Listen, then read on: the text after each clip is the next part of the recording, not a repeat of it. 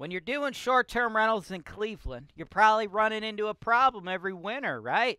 Your occupancy nosedives, okay? This ain't Florida. This is Cleveland. It's not warm all the time, okay? Well, guess what? I got a workaround for you. I got a way for you to avoid that occupancy drop-off come wintertime. Let's go. This is your show. This is the show where I work for you directly, taking your needs. I'm going through the MLS, and I'm trying to find the best possible deal for you guys. Put down 25%. That's the perfect way to buy this. That's why real estate investing is the greatest industry in the world. Welcome to the show, folks. I'm James Wise. I'm here to help investors like you get in the game doing real estate. Today we're working for a local cat. His name is Mike. He's from Rocky River. Mike, you being from Rocky River, there's a little something you know. It gets damn cold in the winter in Cleveland, right? It gets damn cold, brother. We got to deal with a lot of snow, a lot of cold stuff that a lot of people on the West Coast or the Sun Belt or this or that, they don't deal with, right? Now, we're doing Airbnb, okay? Yeah. Even though it gets cold, we still get people doing vacations in Cleveland, y'all. Now, here's the thing, though. When it gets cold, right, it drops off, okay? Most people running Airbnb see a huge drop-off, but I got something that's going to circumvent that drop-off. And I'm going to explain to you exactly how to structure the deal, how much money you're going to make with the deal, the whole shebang in one moment. Before I get into that, though, anybody else watching Mike's show, you want to work with me one-on-one in the same way Mike is doing, send my team an email, give us your number. You can click the show notes below. Just reach out. We'll hop on the phone with you, talk to you about your wants, your needs, your goals, and then set you up on a package like this one, and then you'll get personalized videos from me like Mike is doing. So, if you are not Mike, folks, you can't buy this house. This house is no longer for sale. I don't know when you're watching this video, but I didn't put it on HoltonWiseTV till after the deal was gone, right? You could be watching this video in 2045 for all I know. If it's 2045, no, not 2045. 2045, don't call and be like, oh, buy Rowley. I saw it in the video. Dude, the video's like 25 years old, dog.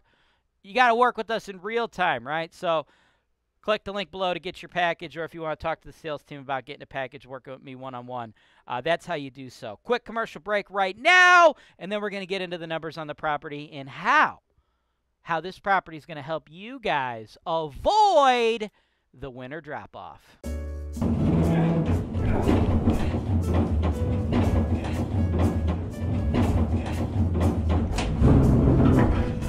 2, please.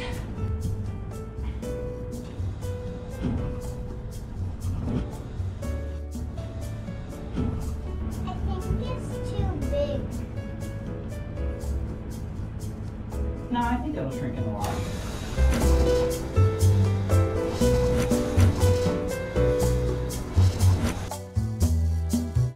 Welcome back. Cold weather, right? Cold weather. Cold weather in Cleveland is what hurts our short-term investments, right? People in real estate, you got to go with the pros and the cons. You got to understand that there is no perfect deal. What's going on? Why has he got this little fat bastard from the Christmas Story movie on his computer? That might be what you're wondering. Don't you worry.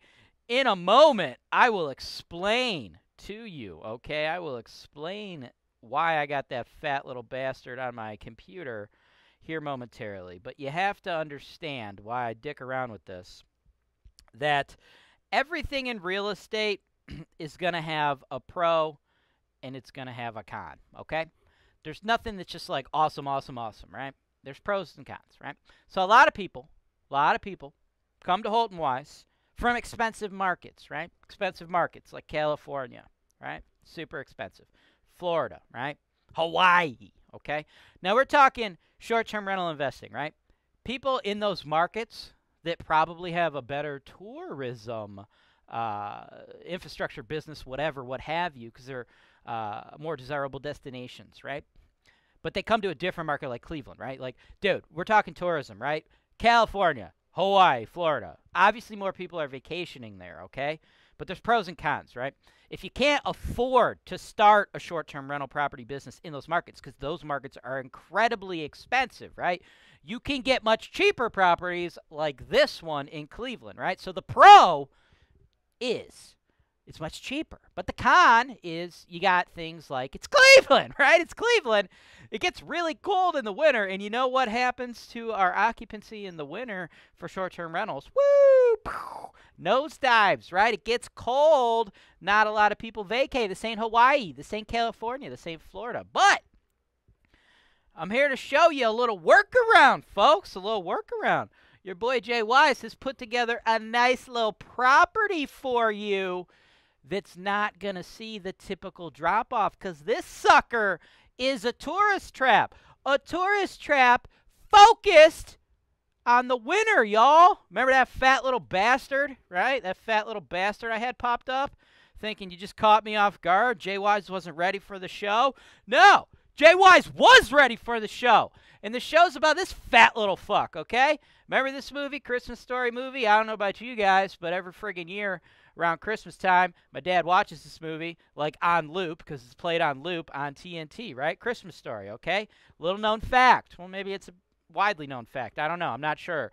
I don't travel outside of Cleveland all that often, and people in Cleveland know this. I don't know if you all know this, but the Christmas Story house, the house, you know, with the lamp, right? Where's the lamp?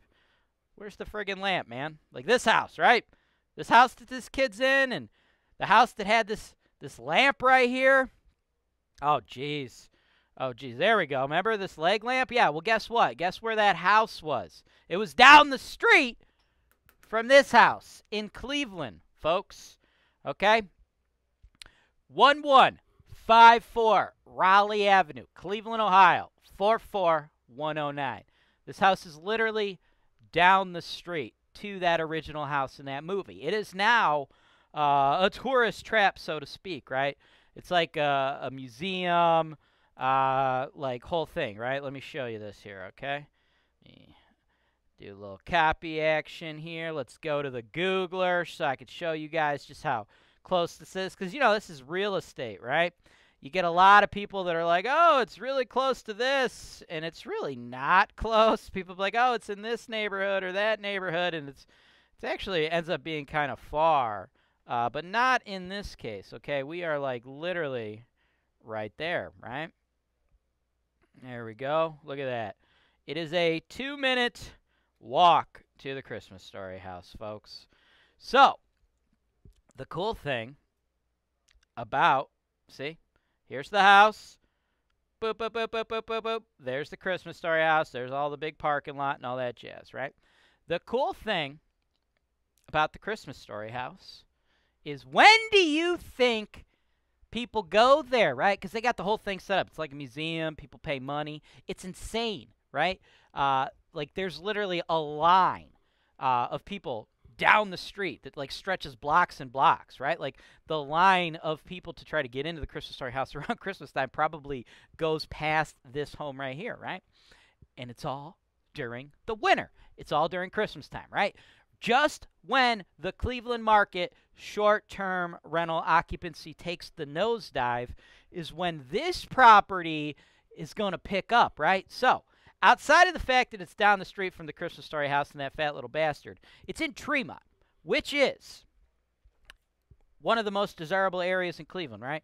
That's where people want to be. Ohio City, Tremont, Gordon Square, right? When you hear me talk about short-term rental investing, I'm talking about those gentrified, nice A-grade neighborhoods, right? So, during the warm months, the same reason people are staying in all the other really nice properties built in these areas, they'll stay at yours. But then when everybody else occupancy nosedives in the winter, yours is actually going to pick up. Pow! Right? So, other stuff, Rock Hall, Cavs, Indians, Browns, or Guardians, depending on how woke you are. Rock Hall, all that jazz, right? And then you get the extra bonus of being the house down the street for a nice little touristy trap. Now, other cool thing, this house, it's actually it's a duplex, right? Front, back. Now, normally, I don't like to do, like I wouldn't want to do a duplex in like just like a regular neighborhood as an Airbnb. I think full houses rent better, but in this case, it makes sense to do so, right? This at one point was actually ran as a bar. So the front house is much larger, and the back house is smaller. And right now, there's currently two like actual long-term tenants. One's paying $1,000, the other's paying $500.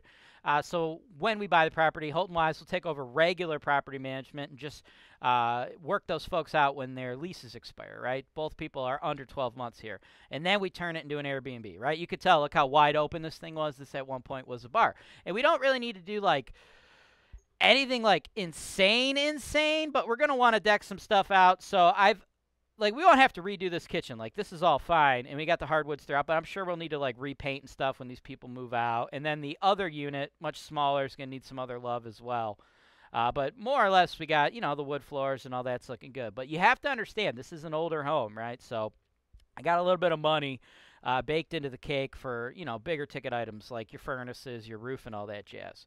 But other than that, it's looking okay. Like, yeah, we'll need to improve this bathroom. But, like, we don't need to do major overhauls here, right? On-site laundry, nice little gate action, okay? So, what I have planned for you folks, right? Here's what the numbers would look like. They're asking 2.25. I think we could come in, okay? I think we can come in at 2. And then I got $60K total, right? Between reno and furnishings, right? We're going to deck both of these units out, bunch of beds, make them look really, really nice. Maybe have a little bit left over if we need to button up some capital expenditure items because it is an old property, right? As you see from the pictures, it looks good. It's got the hardwoods. Kitchen seemed fine. But we're going to want to utilize that money to provide a crisp, clean space, right? So all told, $60K. It could be 20/40, could be 25/35, but more or less anticipate spending about $60K. And the cool thing is, right, renovations, furnishings, all that, folks, you can pay that to HoltonWise via credit card, so you don't even need that cash up front, right? So all told, we'll be all into the investment for $260, right? And then the front house should easily rent for $300, because that is a nice little 3.2, and the back house is much smaller, should be able to rent it for $175, right? So these are not full homes, right? So it's not like you could do the incredibly large amounts of guests, right? Like big, huge family reunions, unless they rent both of them, which is, of course, very possible, right? But when you guys see me do some of these, like, full houses, like, we like to go for the highest nightly rent possible, and you do that by having a whole bunch of people that could sleep there, right? You don't want to allow a bajillion people here because it's a duplex, right? You'll bother your other tenants, right? You'll bother your other guests, right? That's why we typically avoid the duplexes, right? Because you can't, get the big things and pack out the nightly rent. But here it makes sense. It's a tourist area. I mean, I guess you could probably rent the whole thing as one if you really wanted, but I think we'll make more money splitting it up but going to smaller groups, right? So 3 and 175. So all told, if you rented it every day, that'd be $1,475 or $176,000 a year. But don't salivate, yeah, like that little fat bastard, Christmas Story house, yeah, it's all cool, but like people ain't staying in this house every single day, right? So to be more accurate here, we'll still factor in a 38% vacancy, and after you pay all of your fixed and variable expenses, including paying HoltonWise to manage the sucker for you, I anticipate you guys bringing home a clean $4,000 a month, or just under $50K, right? So for a $260,000 investment, $50K, it's all you need. $50K out of your pocket for the down payment on your loan. Then we're going to get a lender to get you the other $150K. By the way, folks, if you need lenders, boom, I got them for you. Send us an email, right? So $50K from you, $150K from the lender, and then, of course, that $60K or so, right? We have to do more due diligence, get the home inspection done, get the team in there, see exactly what we need to do, right? Make sure, like, those two tenants that are living there don't kick a bunch of holes in the walls on the way out, things of that nature, right? But it should be about $60. You can pay that to HoltonWise via credit card, right? So all told, $260,000 investment, $110,000 out of your pocket and via credit card, $150,000 from the mortgage. That should, under my estimations, result in a 38% cash-on-cash return. Completely passive, because HoltonWise will handle the whole shebang, and you don't have to worry about the big drop-off come November, December that all the other short-term rentals are facing. That's why I feel like this thing is a banger of a deal. Thanks for watching. Subscribe to HoltonWise TV for more financial information, education, and entertainment.